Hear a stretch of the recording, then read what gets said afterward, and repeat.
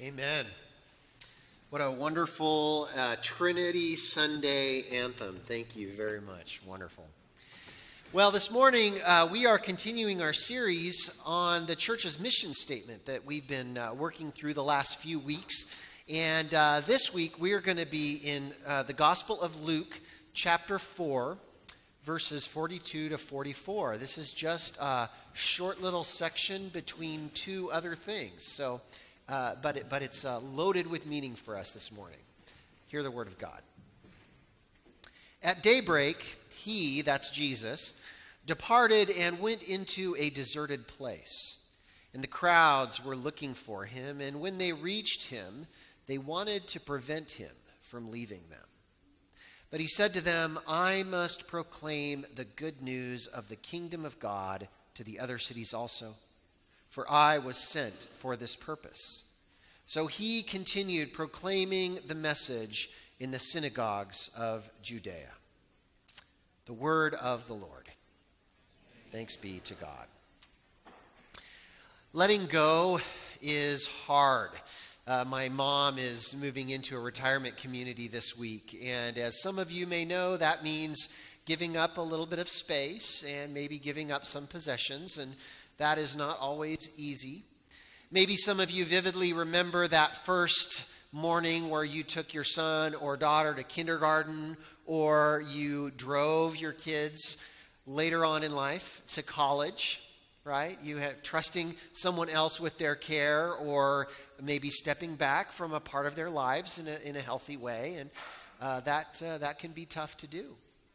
I have a friend who was diagnosed recently with this syndrome that gives him these mild seizures from time to time, and it's not really serious for him, but it did mean that he had to give up his driver's license, and so his wife has to drive him around, and that is super tough for him to do.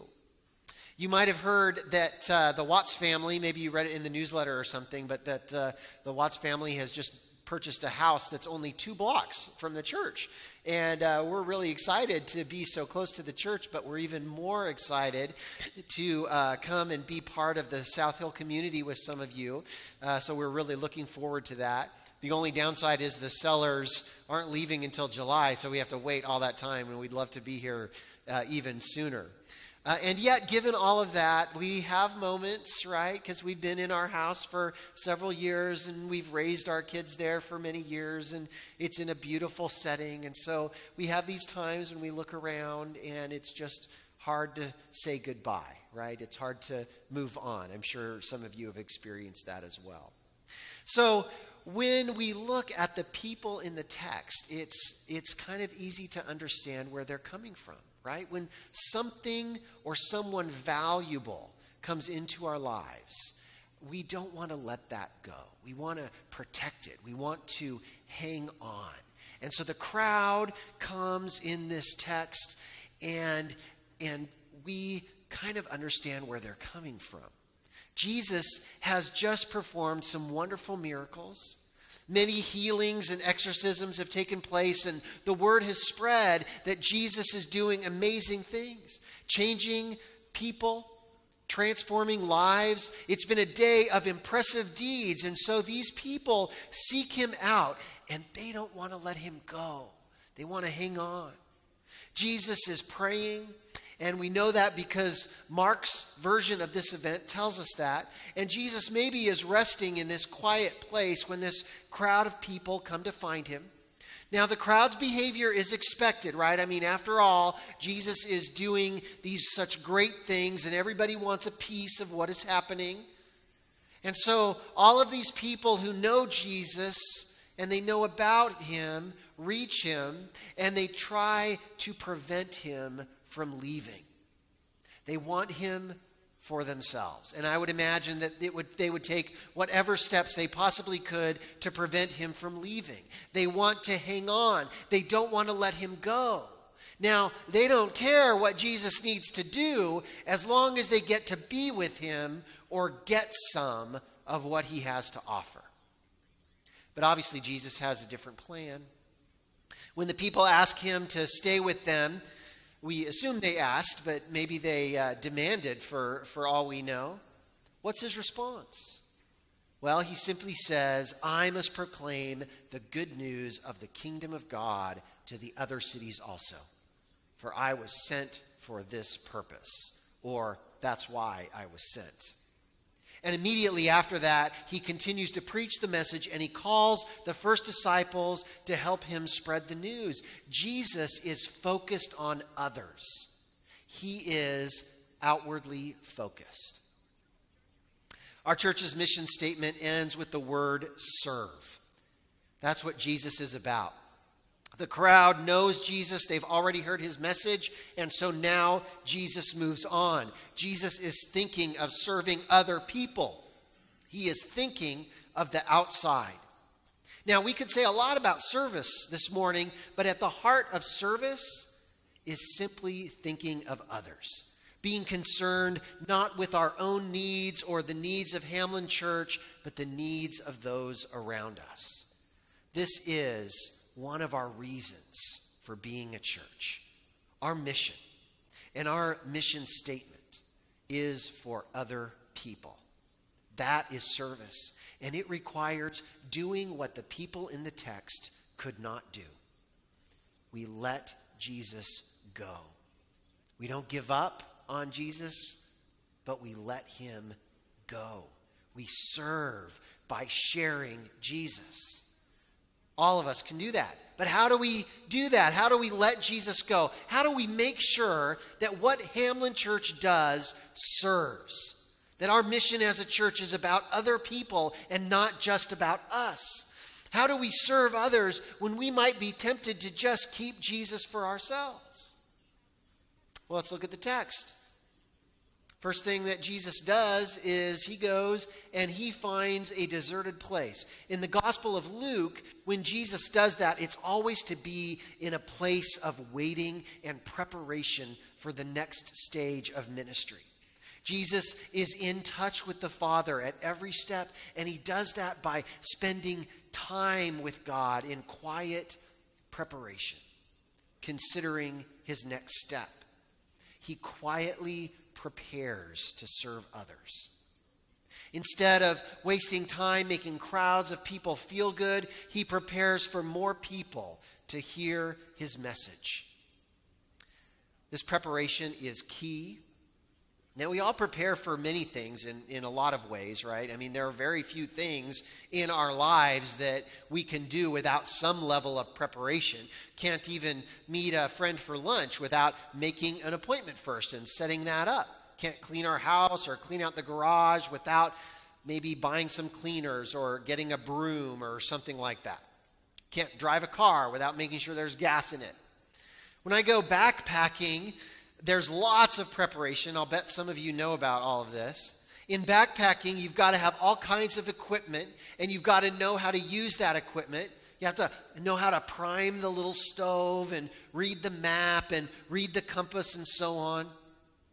It's taken me a long time to gather all the equipment that I need for backpacking trips, but many years ago, Kathy and I did not have all the equipment that we have now. And so when we went backpacking, things were harder. But now we're more prepared. We have better sleeping bags. We have a better stove. And best of all, we have a bear-resistant canister, which is really great because you don't have to worry about your food while you're on, when you're backpacking. So we are more successful backpackers now because we are more prepared to serve others with the message of Jesus Christ. We want to be prepared. We want to pause as individuals and as a church to pray through exactly how we will join Jesus in his mission, how we will let Jesus go. We prepare to make sure that we are not keeping him just to ourselves. Now, I think you all did a lot of that preparation during the interim period. Certainly did some of that preparation when you were creating this mission statement. Preparation is important. That's what Jesus does. But of course, we have to leave the preparation eventually. Kathy and I are grieving the fact that now we have all this cool equipment, but we can't really go backpacking anymore. We finally have everything I think that you'd pretty much want to have, that you'd ever want to go backpacking with, but we're just too busy now, so all of our equipment basically just sits in the basement. The people in the text, the crowd that approaches Jesus, would love nothing more than to just stay with the preparation. They want to keep Jesus in their basement. They're content to be wowed by Jesus and maybe sort of take what he has to offer and then stay with him in that place. They don't want to let him leave. They won't let him go. But Jesus jars them out of this desire by simply letting them know that he is not just for them. They want to possess Jesus, but he cannot be controlled or owned. Nothing can contain him. Not false definitions of who he is. Not selfish expectations of what others might want from him. Not a desire to please others. Not a temptation to be comfortable around people who love him. Nothing can hold him back. Therefore, he curtly informs the crowd that it's time for him to serve. And then he leaves. The crowd was either really disappointed by this, or maybe they joined him in his service, and with the first disciples began learning and sharing Jesus Christ with others. And so even though this phrase, "let Jesus go," that I've been using probably doesn't sound like a lot of the popular phrases that we're used to hearing when we're talking about Christian things, the truth of the text is that Jesus is not just for us. Now, of course, he is for us in the sense that we have a relationship with him and he is our Lord and Savior. Jesus has come to save us. We continue to be fed by him, but he is not ours to possess. He is not ours to keep to ourselves. Jesus is not only for us, he is also for others. So if we want to serve, we affirm that we cannot possess Jesus. Fritz Kreisler was a world-famous violinist. He earned a fortune with his music and his concerts, but he actually gave most of it away to other people. So once when he was traveling, he came across an exquisite violin, and he wanted to purchase it, but he didn't have the money. So he went away and raised the money, and then he came back to the seller of this violin, and he was deeply disappointed because he discovered that the violin had already been sold to a collector. So he went to the collector's home, and he offered to buy the violin from him. But the collector said that the violin had become his prized possession. It was the most beautiful object he owned. He kept it in a glass case and looked at it every day, and it was so beautiful that he wouldn't sell it.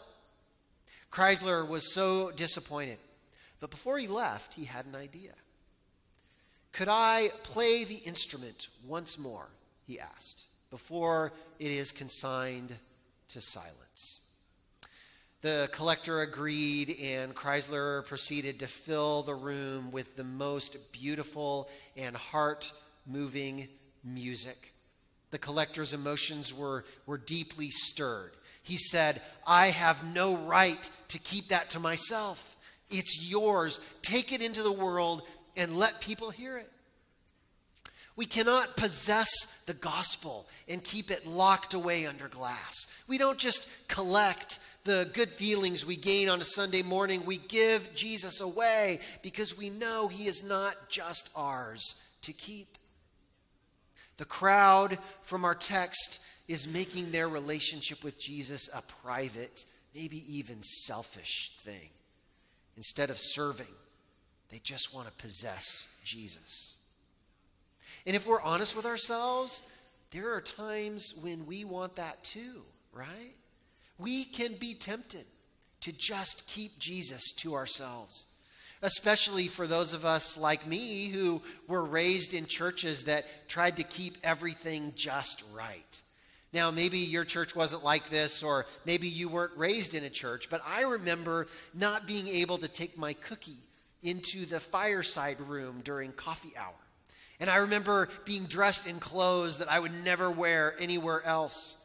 I remember my family complaining if the worship music wasn't right. I shared a little bit about that with you last week. And I remember them complaining, and other people complaining too, if the sanctuary was too hot, which it always was in the California Central Valley. Once my grandfather, who was really a very godly man, complained that the wind had slammed the sanctuary door shut so loud that it woke him up during the sermon. Growing up, I remember thinking that the church and church services were just for us, that they were all about me. I thought that the church was there just to take care of people and to keep people happy. And I remember thinking how nice that was. And I have to admit that I still catch myself thinking that from time to time. But that way of doing church is the best way to keep Jesus a secret. It comforts everyone, but it doesn't serve anyone who hasn't heard. In the words of Luke, it prevents Jesus from leaving.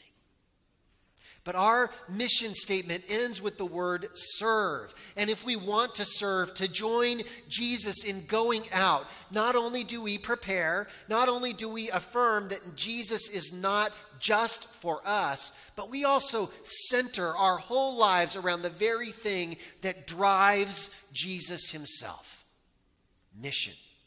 If we want to let Jesus go to the other cities also, we want to be motivated by mission, and that is how we can really serve. Our mission statement isn't just something that we put on the cover of the bulletin, which it actually is today on the cover of the bulletin. Our mission is why we are a church at all. Every time we do anything as a church, we could ask, does it meet our mission?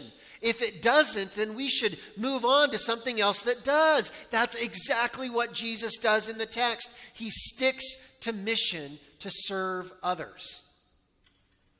A news article from 1985 was about the celebration of a big city municipal community pool. It was a big party gathered around this pool, and it was held to celebrate the first summer in the city's history where there was not a drowning at the city pool. And so 200 people had gathered to celebrate this event, including 100 certified lifeguards.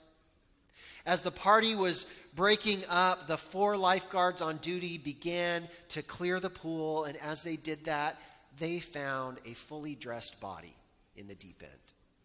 They tried to revive 31-year-old Jerome Moody, but it was too late.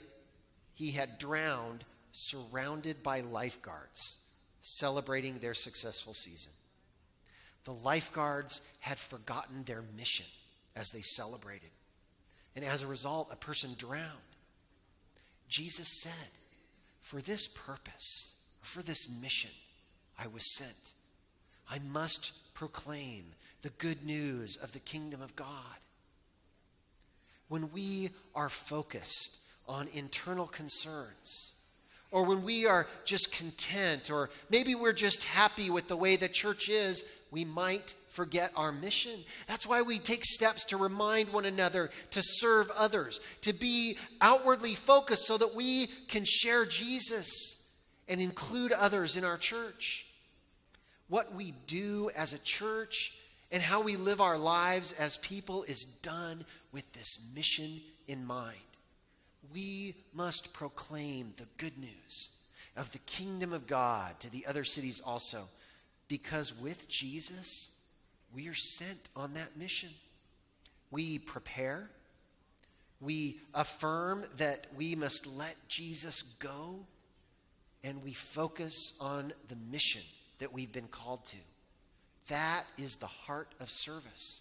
Our mission statement is a call to serve others. The mission statement is not there to make us a good church. It is there for other people. So if we're serious about this mission statement, and I know that we are, then we are called to serve. Let us pray. Holy God, You call us to serve others, to be outwardly focused, and to love others in a way that enables us to share you with them. And so we pray that you would empower us to do so. In your name we pray.